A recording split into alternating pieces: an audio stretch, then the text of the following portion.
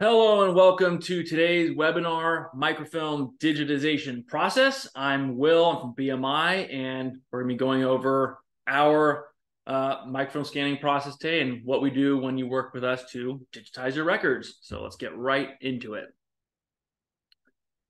And of course, Happy New Year. It is the 3rd, so thank you for joining one of the first things you do in 2024. We appreciate it. I hope you get some information from this that gets your year started right as you look into microfilm digitization.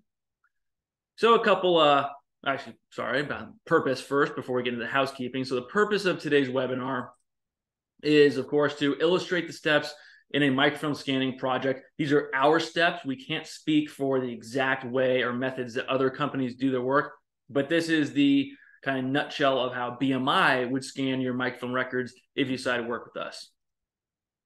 We're going to address any concerns you may have about the scanning process. And then, of course, we want to get you excited about scanning your film as we get into the new year. Maybe budgeting's coming up or you've been holding off on a project till the calendar year rolled around. Hope that this helps you get a better feeling about it and get excited to scan your film. So the nuts and bolts, just to make sure everything's working properly. Could you please raise your, using the Zoom little toolbar, could you raise your hand if you can hear me? All right, perfect. I see a couple of hands go up. And how about if you can see my screen, which should say nuts and bolts, and also a little video, a little side video of me. Okay, perfect. I also see a couple hands there. So I know it's working, at least for some people, which means it's working for everybody. All right, you are muted and not on video, so please use the QA tool that's included with Zoom. And as you go along, of course, ask questions. And if I see there's a question asked, I'll try to answer it as it comes up. But if not, there's a little bit of time at the end so I can answer it then. But go ahead and ask them along the way. All right, so jumping right into it, microfilm digitization is basically taking your hard copy film, what you see over here, zapping into a digital format and getting what you see over here. Now, this is a particular type of digitization that you're seeing. It's an application that we have that we'll talk about towards the end, but these are digital images that can then be turned into PDFs, TIFFs, JPEGs, whatever you need. You're taking that analog copy, crossing the river and becoming or getting a digital version of those records. So that's the whole point of all of this. And there are two methods, well, not, there's probably more than two, but the main two that we'd be talking about are what we'd say kind of do it yourself or outsourcing. And do it yourself, this is a ScanPro microfilm scanner. We used to actually sell ScanPros until about 2019. So we know they're good machines. And they're what you think of when you're thinking of desktop scanning or what you see in like libraries, building departments, or personal researchers maybe get some of these. They do have some auto scanning, but it's what you'd probably get if you're doing your own scanning, because the machines that we use in other companies like us use these machines. Very expensive. They're made for more high quantity production level projects, whereas this is more likely to be for something for smaller projects, maybe up to 100, couple hundred rolls, or something that's not really time sensitive. You're not rushing to get something done. You have the time to do it. But these are the two main methods: is you do it yourself, or you have a company like us do it for you. And we're going to be focusing, of course, on us doing it for you and what we do to get that accomplished. So before we go into each individual step, the 10 steps of the BMI scanning process are, of course, receive your microfilm. We have to have it to actually do the work. We're going to tag your transportation containers, keep them in secure storage. We'll create a job order for your specific project. We have to photograph the film labels. We tag them with UID or unique identifier barcodes. Prep the film, scan it, do some post-scan image processing, and then indexing. We'll go through each of those in turn. So transportation, basically receiving your microfilm, we have to get it first. And that can be done through a variety of methods. You could, freight it, you could ship it, normal UPS, FedEx, something like that. Well, this is FedEx, an image of, but you might get a freight company or what's it called, LTL, to come pick it up and carry it like on maybe a specialized truck just for your project. Some of our clients have done that, and they have maybe multiple pallets of film and they want only their film on a transportation container. They can hire a company to do that. If you're more local, we may have one of our drivers go to pick up your film. This is Bernard, one of our drivers in our unmarked vans that can be, or that are locked when we're carrying custom material. If you're in the California or sort of Western region, and it makes sense, then we could pick it up. But a lot of times our customers will just send them to us by, again, UPS, FedEx. We do have special containers to assist with that. They're Pelican cases, which are used in the military that keep things dry, free of chemicals. You can put some padding in it so it keeps from bouncing around. And we have locks on those. So if you have sensitive material, it doesn't remove the issue of, well, what happens if my film gets lost after UPS picks it up, or the truck spontaneously combusts with your records in it. That's something that no one can prepare for, but these lockable containers can mitigate any tampering or any potential, someone trying to just fool around with your records or get into them. It at least mitigates those issues, and we can provide those for your project. Typically, those are used for sensitive records, not necessarily non-sensitive or public records, but it's up to our clients. Once we receive your film, they're not going to be sent as individual rolls, of course. They're going to be sent in some sort of package like a banker's box or something. So what we're going to do is actually tag the boxes or containers that they come in. And this is an example of one of our tags. So it says when we received it, the project, city of, I redacted that. So the client's name, the job number, that's internal for us to track it, and the box number, and again, a barcode. Those barcodes are used when we move the boxes or containers from room to room, or who checks them out to actually get the film out of there for whichever step in the process we're on. And that's put into our MTS, which is material tracking system, within our Unity application. And Unity is our homegrown internal system that our software team built for projects to basically track projects, track billing, and everything that goes around projects throughout the entire process. So it's tracked from the moment we get it till when the project's complete. Then secure storage. So we've received your film, we've tagged it, we know it's in the building, we see who's brought it in, and let's say we're not working on it right away, then we'll put it into secure storage, where we have a couple different areas that this could be in. An example, I'm not showing you inside the room, but there's a restricted storage room, but you can see here that there is basically a badge reader, so you can only go into that room if you've been designated as an individual or employee of the company that should be able to get into that room. Typically, restricted storage is for higher level sensitivity materials, but it's also used for some projects where we just want to keep them in there when they're not being utilized. We also have an on-site vault at our Sunnyvale headquarters. So we have the main door, and then what we call the day gate, also locked. Only certain individuals can get in there. And I'm not going into the room with the picture, but you can see that once you're in, we have racks, keep things off the floor. It's temperature controlled, humidity controlled. So we, most of the time with almost every film project, we keep in this room anyway because of the temperature and humidity control, so that the records are not exposed to elements they don't need to be. Now, security in general at the company is very high on our list of things that we're proud of and that we take very seriously. But the company itself, the building, at least the headquarters is the one I'm specifically talking about, where all film and fiche and after cards are scanned. It's kind of like an onion, where you have the outer layer and you keep stripping away layers of that onion until you get to the center. So you can imagine the building itself is the outer layer of the onion. And to get into the building, you have to have an ID badge. And actually, you actually have to have an ID badge. So, you're an employee of the company. So you would scan on any of the external doors that thing to get in. But there's also a PIN code to get into the building. So even if I lost this and someone tried to get in, they wouldn't know my PIN code. Or if they knew my PIN code, they'd have to have this too. So that's just to get into the building. And then once you're inside, any non-BMI employee would go to the lobby area in the front of the building. And there are more of these doors with these badge entrances that they can't get past those doors unless they have a badge or they're escorted. So we already segregate the production area from the sales, admin area, finance area in the front of the office, so that visitors can come in, be in the lobby, conference room, and so forth, but they can't get into the production area unless they're escorted. Then you're in the production area where the scanning's done, where materials are, where the warehouse is. And there are individual rooms like that restricted storage room, like there's our film scanning room, can also be locked down, so only certain individuals can get in with those badges. So security around your records is paramount, and we have numerous ways to protect it. And those are just some physical ways that your film is protected. So we have your film. We, of course, have the contract in place, the scope of work.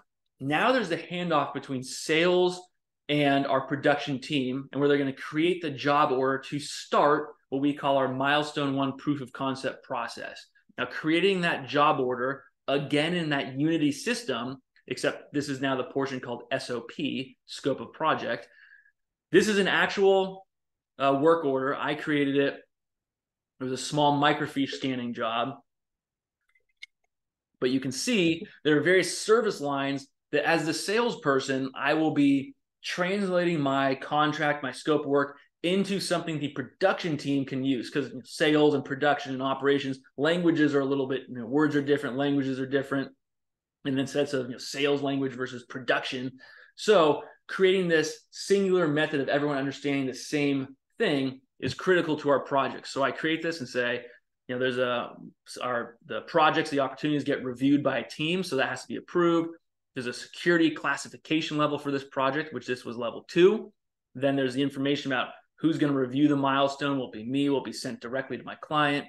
How we're going to scan the microfiche. How we're going to screen the film and fiche. What types they are. The pricing. What we're going to do with the images once they're actually converted. Are we going to give them PDFs, TIFFs?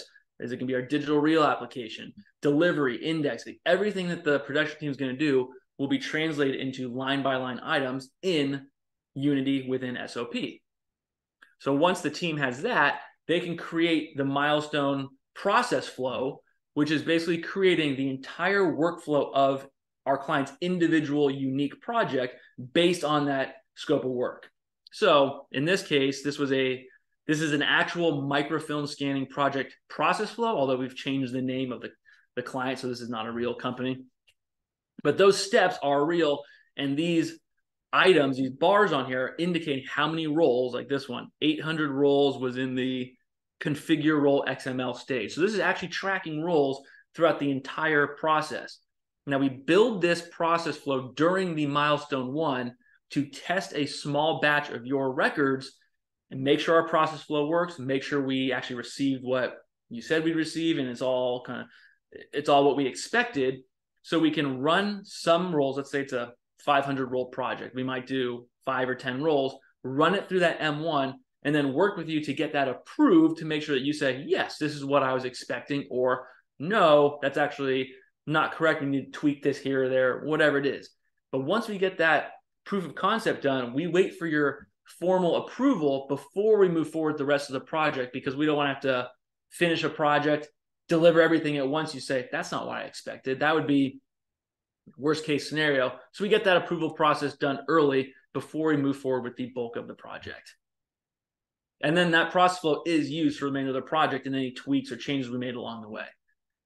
So these steps in here are kind of, the milestone is really the beginning of the main project. Of course, the next couple steps, like photographing the film label, scanning, et cetera, those are actually done for that small batch before the milestone. But I just put the milestone ahead in these steps here because that's kind of the small step before the main, the remaining 490 rolls are done, if we were using that 500 roll example.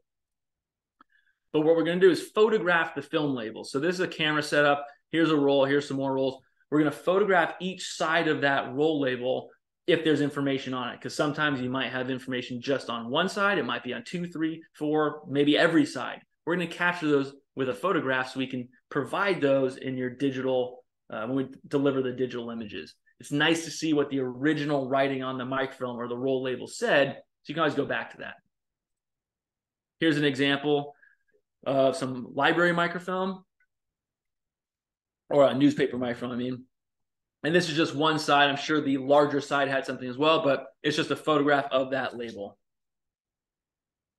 We're going to tag those films with additional UID, those unique identifying barcodes. So the containers, like the banker's boxes that hold the film and receive it, those will have tags, but so will the individual rolls of film, so that we can actually track every single roll through the entire process. So this is literally 800 rolls.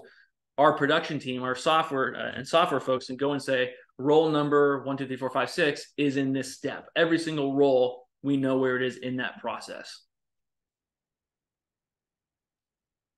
So once the photograph's done, we have the labels on them, we go to microfilm prep. Sorry, these are a little blurry because I pulled it from one of our videos, but this is one of our operators doing some microfilm prep, basically putting it on those spool rollers, and they take it, put it on one side, spool it, and it rolls up on another one, and they're checking for any breaks, tears, anything that needs to be fixed, just a general quick look to make sure that film is okay to go through a scanner.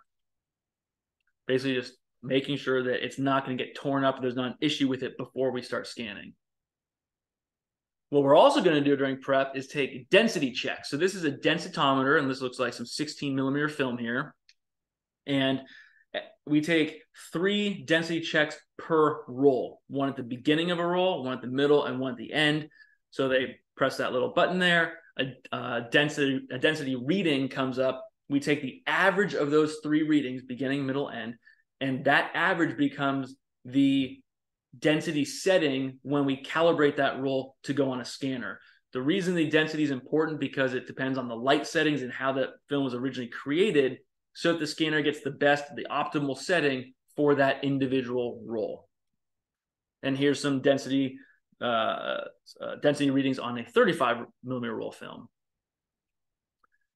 And it's important to know with microfilm that the average density is going to give you the average optimal image. We're not individually optimizing images and going through like on a 35 millimeter roll, there might be, let's say 500-600 frames. We're not going through and optimizing each individual image. We're taking that average density reading and creating the optimal setting for that roll as a whole. The reason that is important because the density across one roll of film can change. So you may have some images that are a little lighter, some that are a little darker, but that's because of how the film was originally photographed or created. Different light settings could have been used on the same roll. A different operator could have come in and done something a little differently than the person on the shift before them. So we're capturing that optimal average for the entire roll because we're doing these at scale. We're not individually optimizing every image. So of course you get the photographs, the barcodes, the prep, everything's ready to go. Film looks good. We have the density readings. Now we're going to actually put it on the scanner and get it scanned. And what we're going to do is the calibrations I was talking about earlier, when we do the prep so those calibrations are ready, those tie back to that barcode, because as we take that individual roll, let's say it's a project of, again, 500 rolls. We have multiple scanners. What our scanning operator will do is actually wand that barcode that allows our internal system, our Unity system, to say, oh, this is just a wand of a barcode. This is roll 1, 2, 3, 4, 5, 6. That scanner will know which project it's tied to, which client it's tied to, and the settings needed for that roll based on those density settings, because everything is tied to that barcode. As the roll goes through each of those steps, the barcode is wanded, and it knows, okay, this information is tied to this roll. So when it gets to the next step, barcoded, wanded, okay, I know that I have this density reading, so I need to do these settings, or I need to do this, or it's for this project, or it's going to go here in the next step. So that barcode ties everything together so that our operators don't have to individually or manually track them. They can just wand the barcode and then move forward with, in this case, putting it on the scanner. It's sort of augment, it's not automation completely, but it's helping them be more effective, more productive, not to do many manual steps. It reduces the amount of memory that someone has to, or reduces the amount of information that someone has to remember to do, rather than just, oh, I'm going to wand the barcode, scanner's ready to go, put it on there and start scanning. And there's another scanner, close up of the film roll, put on there, and it goes through various items, goes through the photographic capture, and then those images are put into our back-end system for what's next, post-scan image processing. So this is an actual image from our application digital reel. So in most instances, or in all instances, we're going to capture strips, the actual film image, and then depending on what you're going to do for your specific project after it's scanned, we'll do some post-scan image processing, cropping, etc. But in this case, this is an actual image, which if I was in the application, I could click on the images, look at them, zoom it in, zoom out, et cetera, et cetera. But in this case, I want to show you just from here what happens. We have these strips. Let's say you wanted to get something like PDFs. Okay, well, we're not just going to give you these strips and say, here you go. We're going to give you the individual images once they've been what we call framed or cropped. So if it starts like this, framing would be basically removing anything around that image and just giving you the file itself, the document itself, not the noise around it. This may be done programmatically, like these are what are called blips. So we may do framing based on blip location. We may just do it based on the differences between the edges here and the outside, so that difference between the black and the white pixels. There are multiple ways to do it programmatically, or it may be done manually. Typically, manual framing is needed when, let's say, the contrast is not very good. So maybe it's just hard for a computer program to see that there is an actual delineation of an image there.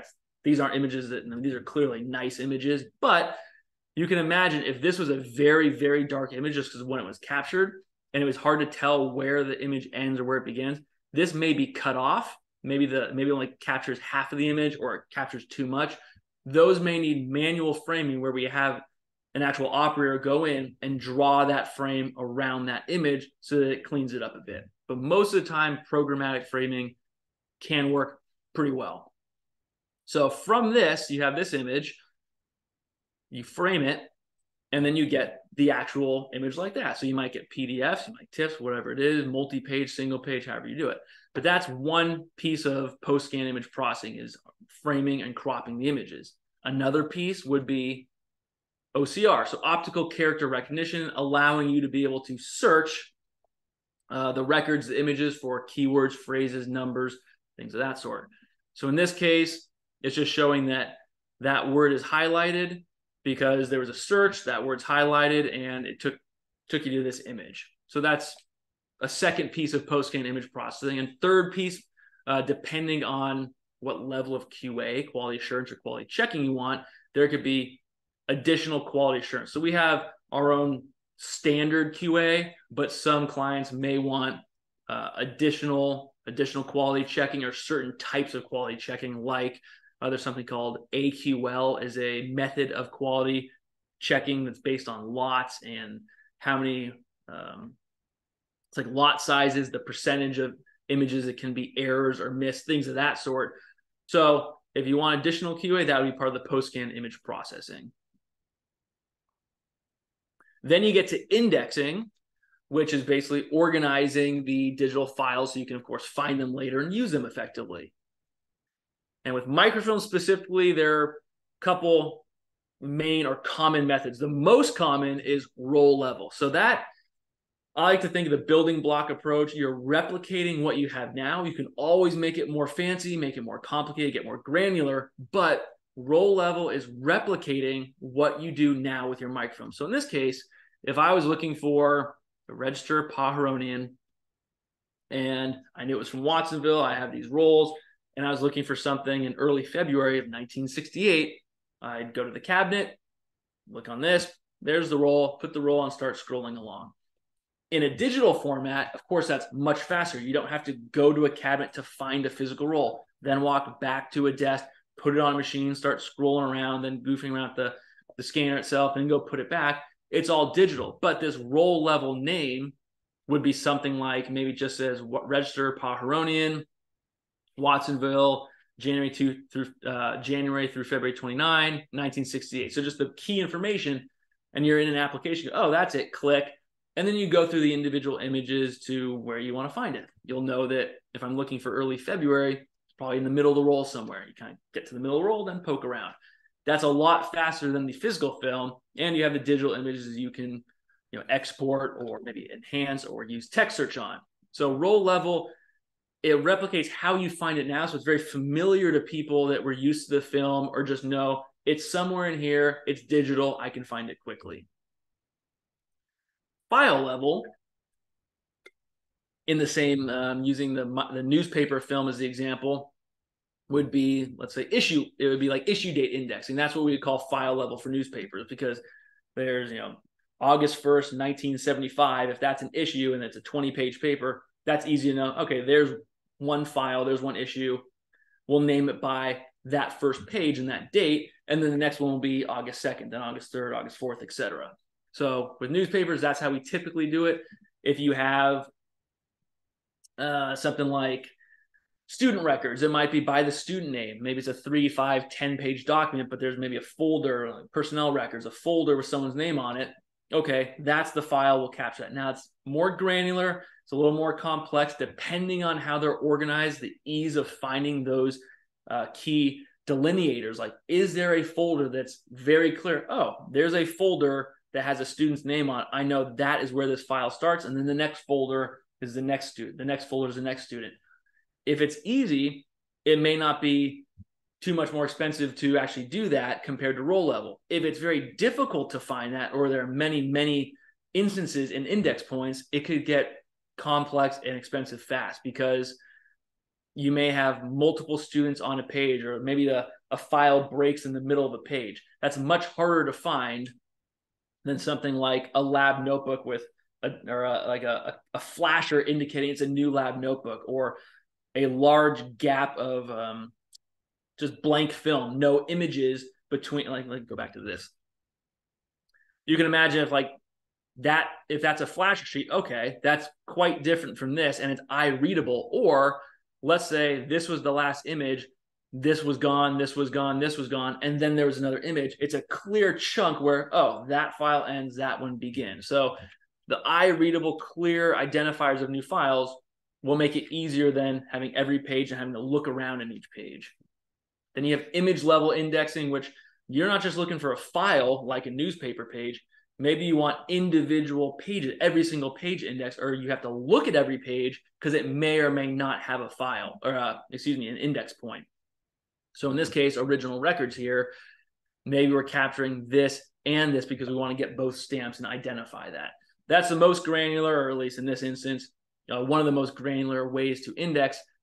It can be quite complex. It can be expensive. I just like to typically recommend to my clients, you start with how you do it now, which is roll level. Use that for a bit. You can always do more, like cutting hair. You can always cut more hair. You can't cut less once you do it. So if you start with how you do it now, just replicate that roll level searching, see if that works out. And then once you've used it for a bit, you can always come back with the existing digital image and say, all right, I thought it would work. It's okay. But now I want to go a little more detailed, and I know exactly how we want to do this. It can prevent a lot of heartache and potentially wasted money if you try to be too fancy early and just doesn't work out well. All right, so what to consider when you're looking at a microfilm scanning project. If you're going with internal scanning, so I mentioned before we had the Scan Pro, or maybe you are buying a big machine, that's fine too. We've had folks that have contacted us asking how we would do that, or is that an option where they may, even if they're scanning, doing the physical scanning, we're doing the post-processing, that's an option too. But for internal scanning, do you have those available resources? Because I've heard many times, well, this machine is so-and-so $1,000, but if I do it, I could just buy this machine, do it myself, or I could pay you, let's say it's an $8,000 machine, or I could pay you $20,000 for my project. Well, it's cheaper to just buy the machine myself. Maybe, because that upfront cost looks and sounds cheaper, but then you actually have to do the work, and you need to have the available resources. Who's going to do it? Is it you? Do you have all the time in the world to do it? Do you have employees or staff that will help? Do you have the machines? Okay, if you have one scanner, you can only scan one roll at a time. How many rolls do you have? How many do you need to get done? What's your timeline? Do you have the systems and software in place that once you actually do the scanning, then what? Then what do you do with the images? Do you have a way to adjust them, enhance them, to store them, just to access after the fact? Where are they going to go? And then the expertise in digitization itself, because with the desktop scanners, they're pretty straightforward. If you're looking for a production scanner, you need to have not just the machine, but all the back-end systems that can support that. And there's the maintenance as well. If something goes wrong with one of your scanners or your single scanner, what are you going to do? Now your project stalled, you have to send it somewhere, have a maintenance team or a person come out. All those things are costs. It just doesn't seem like it in the beginning. So think about that if you are going to do internal scanning. If you're outsourcing, such as to us, of course, what's the cost? It's always important. It may not be the make or break, but you can't just be, you don't want to burn money for the heck of it. The security of your records, I mentioned before, if you have sensitive records, absolutely look deeply into that. Do they get audits? Do they have certifications? What best practices or what guidelines and federal or regulations do they follow? An example would be, are they HIPAA compliant? These are medical records. That's absolutely critical. If you work with student records, FERPA compliant, things of that sort. And then at the end of the day, everything can align, but if you don't have that warm and fuzzy gut feeling, just consider that. That's something to be aware of, because gut instinct is important. It could sound right. It could seem like say, but if you go, I just don't know, there's something weird about this, just research it more. Make sure you're not jumping into it, because a lot of times with microfilm records, you only want to do this once. You don't want to do the project and then have to do it again because you missed something or you went too quickly or didn't look into it enough. You're only going to do this once to do it right the first time, so you don't have to do it again. So make sure, it sounds weird, but that warm and fuzzy factor is critical for these projects. All right, so that wraps up the process, the 10-step process for BMI. For us to do that, again, any company you work with, we absolutely recommend looking at other folks and seeing how they do the work. But this is how we do our microfilm scanning project for our clients. So I'll see if there are any questions that while I was talking popped up, or if there's anything right now. I don't see any sitting in the bucket right now, but if you have any as I wrap this up, put them in there. I'll try to catch it before we end. Okay, there's one. All right, this one. How do you determine cost? That is actually, I believe, did a webinar on that maybe 2 or 3 months ago, but it's on our YouTube playlist. So if you want to see the full webinar, we have a blog about it, we have a video about it, we have a webinar about it. But there are 9 factors that go into it. I won't go into all of them, but the 2 most important for cost are typically how many rolls do you have and how do you want to do the indexing. So there's other things that tie into that, but those are the simplest way to say, if you email me and said, hey, I have a microfilm project, and I email back saying, great, just to get started, how many do you have and how do you want them indexed? Those are very good indicators of what the cost will be, because quantity, of course, is important. If you have 5,000 rolls, that's going to be a much different price than if you had 50 rolls. Now, the unit price may go down. So the more you have, typically the unit price comes down. So 5,000 rolls, that price per roll will be much lower than the 50 roll price. But of course, the project as a whole will be larger. It's just different scenarios. And then indexing, is it roll level? Is it file level? Or how many fields are we capturing? If we're capturing multiple fields on a file, are they consistent in the same place? Where it finds, are they sensitive records? Can I subcontract these? All these tie into that cost. Just thinking of another one those are the 2 kind of high level ones that are very quick to give me an idea of the scope.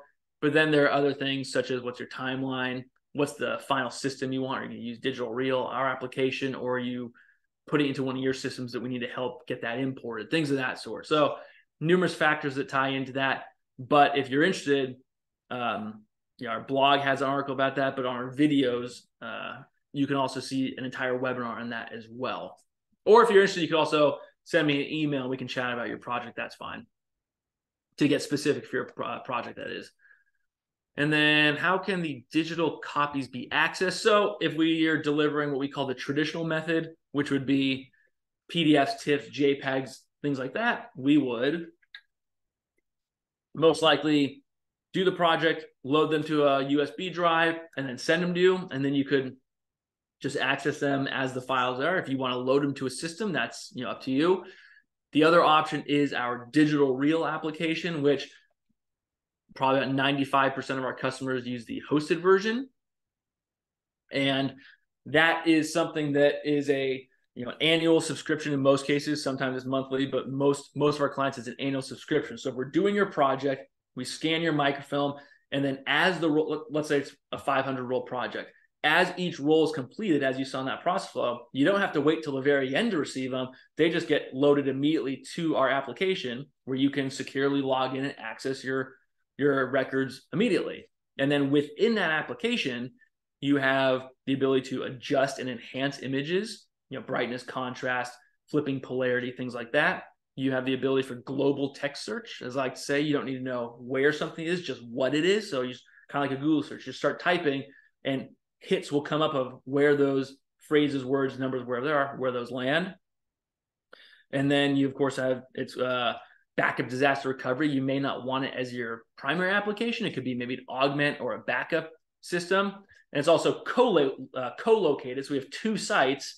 So if there's a disaster at one of them, your records are still available at the other one. So it's a nice application. If you don't have a system to load your files to, it's something to look into. Even if you do have an application, because of the ability of that adjusting of images, especially with microfilm, because some microfilm can be pretty bad, that is something to consider for a backup. Again, if you have questions about that, or you're looking for more information, there's a ton of stuff on our website, on our YouTube channel, et cetera, or you can just email me and I will answer this for you. Good questions, though. No more questions. No, there's one more. Could a library patron access this remotely on the internet? Yes, and a lot of our clients do that. So we are not a legal team. We don't give legal advice. So that goes into copyright and what your specific library or organization can do. But in the case of a library, some of our clients have all their records available to the public. So an example, a very familiar name is Napa County Library, wine country. If you go to their website, you can access their entire database of it's like 1,500 rolls or something through their website. They talked to the publisher. Publisher said, sure, put it out there, and it's out there. Other clients, one of mine, which is Sunnyvale Public Library, they have all records prior to 1964 available from anywhere. So I could log in from here, or not log in, but I could access it from here. But anything from after 1964 is only accessible from within the library. So their legal team determined that they wanted to split those based on copyright and how they were reading about their records or interpreting their records. Some's available everywhere, and some can only be accessed from within the physical location of the library. So depending on how you set up, yes, your patrons can access that. And that's one of the reasons many libraries work with us, because it just makes it so much easier for their patrons to access the records. It's still familiar like microfilm, especially in digital reels, what I'm referring to. But it has that, still digital technology. It's still, we're continually updating, improving it. So new generations just go, okay, it's an application. I'll go find the records. Okie dokie. Those are the last questions. So again, send me an email if you're interested in chatting. If you're not already signed up, you can just pop up your cell phone, pull up your camera, and then when you see, hover over that and then click the little link thing that pops up, and it'll take you to our newsletter sign up. Put an email. Every other Tuesday, you get an email with any new webinars coming up, new articles, videos, things of that sort, anything important in digital imaging world, and it'll keep you updated. But appreciate you joining today. I hope you got some information and it's useful for you. And again, Happy New Year, and thank you for doing this as the first, probably the first webinar of the year for you. So have a nice day, and thank you again.